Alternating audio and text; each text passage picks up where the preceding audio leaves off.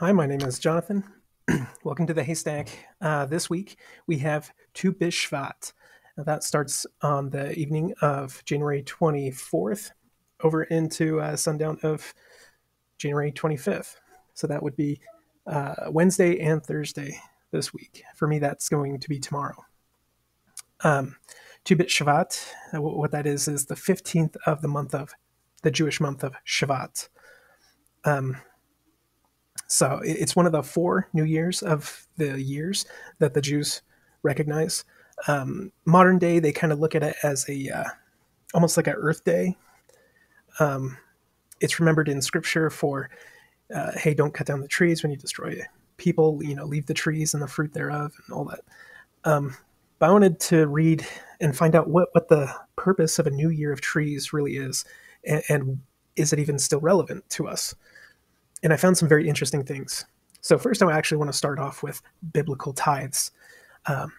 Uriah, which is the prohibition on orla fruit, is a command found in the Bible to not eat fruit produced by a tree during its first 3 years. All right, so we're going to go over that. So Uriah, or orla, refers to a biblical prohibition in Leviticus 19:23 on eating the fruit of the trees produced during the first 3 years after they are planted. It's on that fourth year when you take that fourth year of produce of fruits which are born and you offer them up as a tithe. And then you don't eat from that tree until up to the fifth year. The second tithe was the tithe which was collected in Jerusalem, and the poor tithe was a tithe given to the poor, Deuteronomy 14:22 through 29, which were also calculated by the fruit ripened before or after Tu BiShvat. All right, so tithe is 1/10, and it's 1/10 of these fruits that are being offered up. The poor tithe, something you see in the scriptures, is Jesus Christ walking through, and they're picking, grapes or figs without any thought of whose property is. It's kind of like Samwise Gamgee just going through somebody's farm and picking up their mushrooms and carrots. Those hobbits were stealing. In Israel, they actually set aside stuff for poor to be able to pick. People who are ministers, rabbis, teachers, people who are not earning a living from through priestcraft, or from any other way. This is a way for the surplus of the fruits to be shared with one another. Not only that, but they actually pick for the poor. They allow the poor to harvest themselves. So I think that's very unique. Now, again, this is the first 3 years for a new tree. You don't pick that. The fourth, you pick it up for an offering. And after that, it's used as normal. Of the Talmudic requirements, Talmud being Old Testament for the Jews, requirements for the trees, which used Tu BiShvat as the cutoff date in the Hebrew calendar for calculating the age of fruit-bearing tree. The orla remains to this day in essentially the same form it had in Talmudic times. In the Orthodox Jewish world, these practices are still observed today as part of halakha, Jewish law. Fruit that ripened on the 3-year-old tree before Tu BiShvat is considered orla and is forbidden to eat, while fruit ripening on or after Tu BiShvat of the tree's 3rd year is permitted. In the 1st, 2nd, 4th, and 5th years of the Shemitah cycle, and again, the Shemitah cycle is a Sabbath year, also called a sabbatical year. The Sabbath of the land is the 7th year of the 7th year agricultural cycle mandated by the Torah in the land of Israel and is observed in Judaism.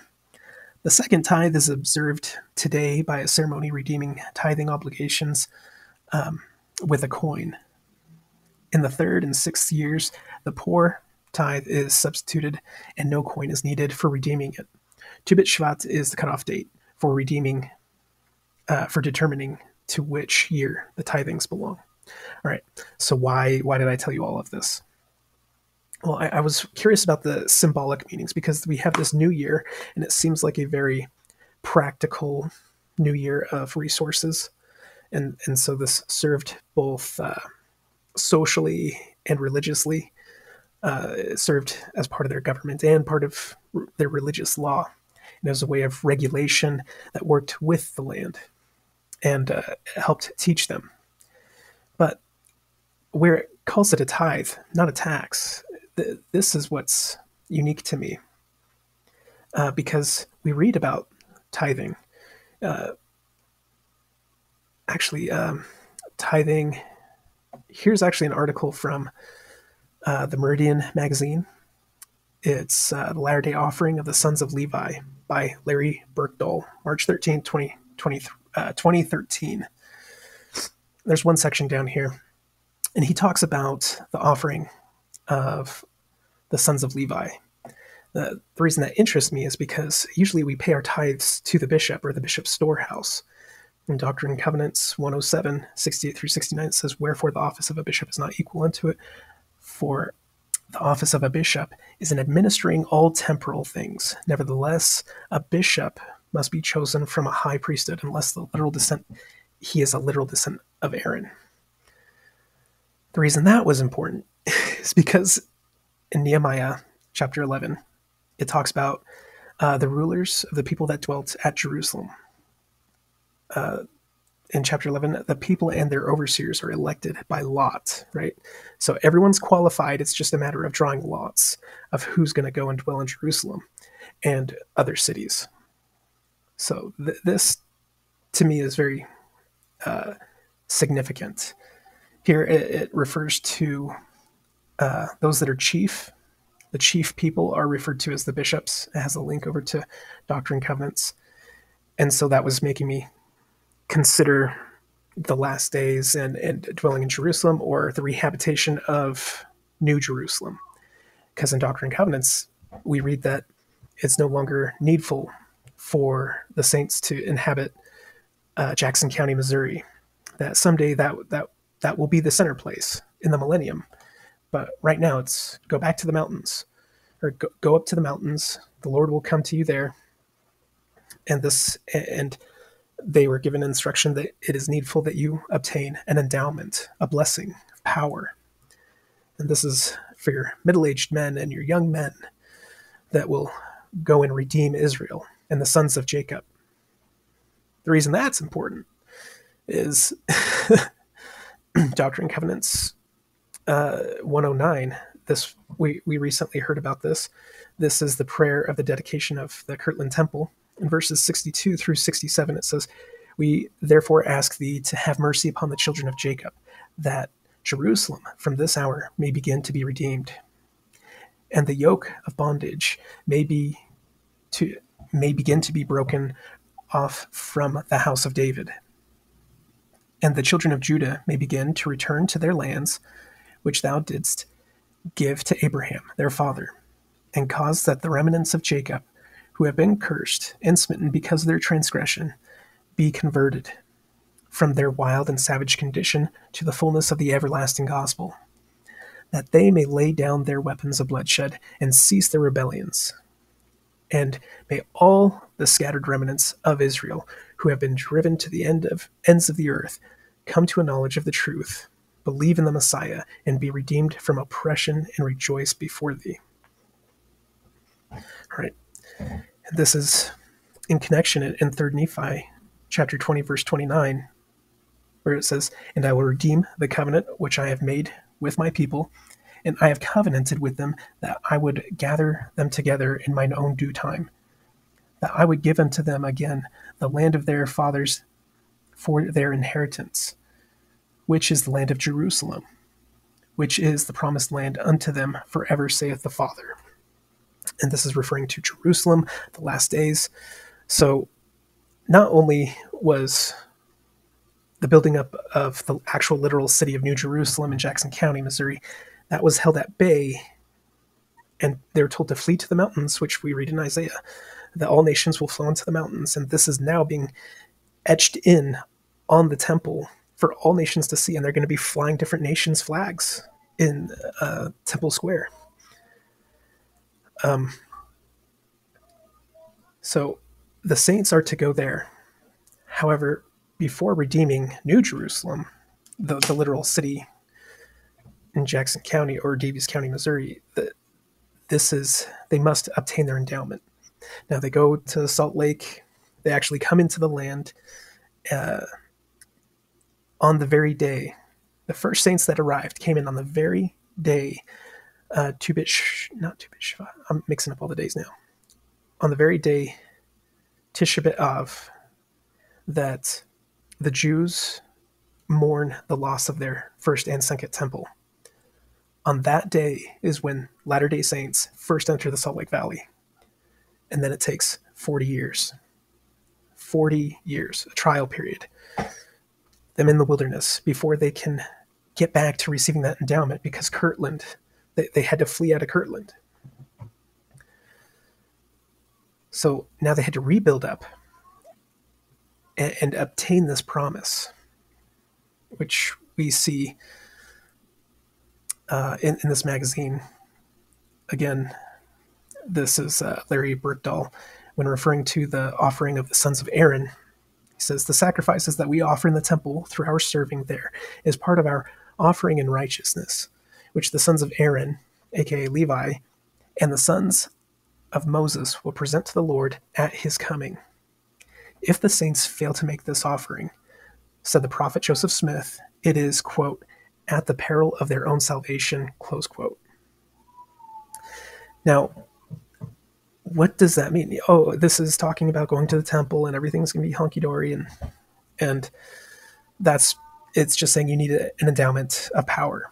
However, it's the covenant that we literally make. It's like we're putting our name on a title, that we will have an opportunity to be a partaker with the Lord's house. It's like how it was said that this is the winding up scene. The winding up scene is the closeout and liquidation of a company while the company is still maintaining business as usual. However, it liquidates its assets and takes of that money and pays it back to its endorsers, its suppliers, its investors, so that way they don't take a loss. That's like this world. It's the endowment is us being connected as an investor. We're invested in this world. We're invested in overcoming this world and being one with Christ. So, but at the same time, we're also considering, what about Adam-Ondi-Ahman? Adam-Ondi-Ahman, to me, I like to think of as our temple endowment. If you think of what Adam-Ondi-Ahman actually is, it says Adam-Ondi-Ahman is the subject of revelation received by Joseph Smith and recorded by the LDS Church. And it's a spring hill named by the Lord Adam-Ondi-Ahman because said he, it is a place where Adam shall come to visit his people. And the Ancient of Days shall sit, as spoken of by Daniel the prophet. Where was the quote about what the definition of Adam-Ondi-Ahman is? It's like the land, here, meaning of the name. Adam-Ondi-Ahman has been speculatively translated as, quote, the Valley of God, where Adam dwelt, close quote. That's from a Latter-day Saint Apostle Orson Pratt. The Valley of God, in which Adam blessed his children, or Adam's grave, or Adam with God.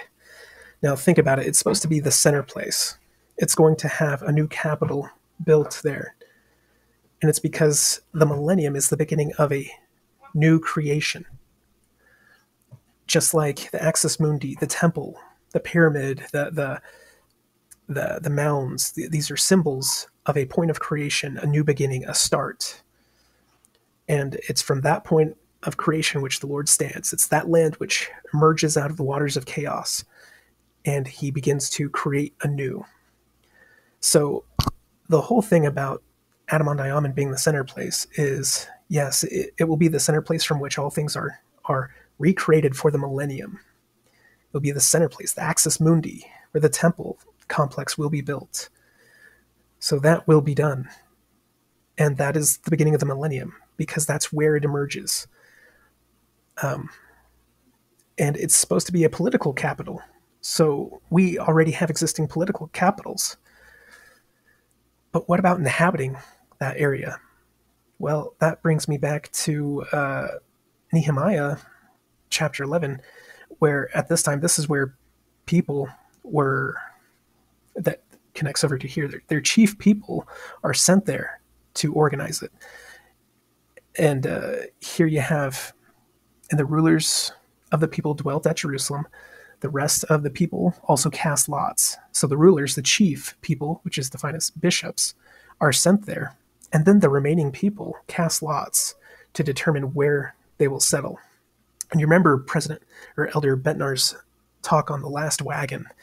And the history behind the last wagon is these are the last pioneers coming across. The thing is that once they got to Salt Lake, a lot of them were given assignments and said, okay, I need you to move and go down to San Diego. I need you to go down to Mexico. I need you to go down to the island. I'm calling you on a mission. You're going here, you're going there.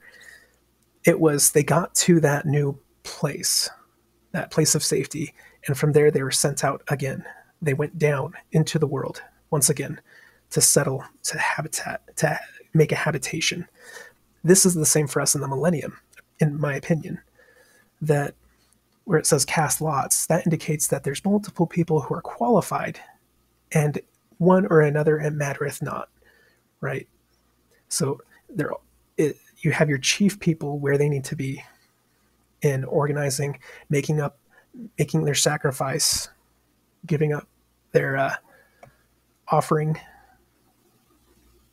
of righteousness as sons of Aaron.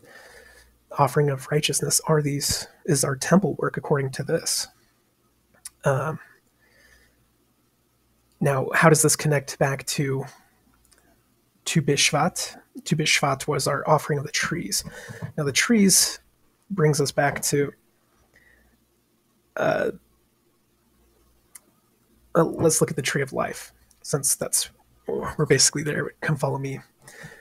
The fruit thereof is that white, pure fruit is Christ, the pure love of God, pure love of Christ. The iron rod is the word of God. And we see all through Revelation, and we see in Isaiah, where is it?